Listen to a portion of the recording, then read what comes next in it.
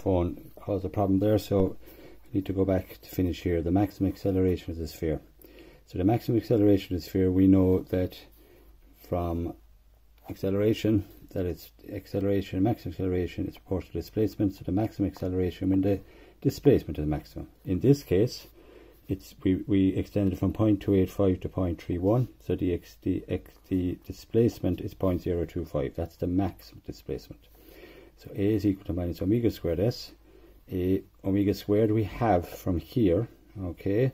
If you haven't shown that, you would have omega 10.74, which you would square, but here I'm taking it directly.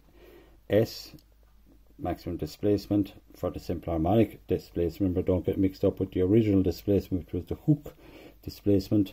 Multiply them and we get our answer 2.88 meters per second squared. Finally, the length of the spring when the acceleration of the sphere is 0. So the length of the spring when it's 0 is acceleration proportional to displacement. Acceleration is 0 when s is equal to 0.